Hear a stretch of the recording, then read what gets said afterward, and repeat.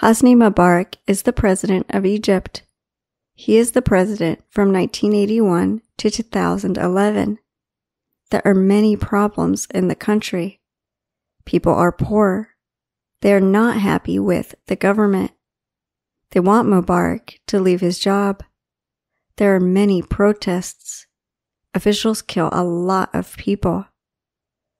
In 2011, Mubarak leaves his job. The police arrest him. Mubarak goes to court. The court says that Mubarak is guilty. He lets officials kill people during protests. The court sends Mubarak to prison. Mubarak leaves prison in 2017. He is very ill. Mubarak dies this week. He is 91 years old.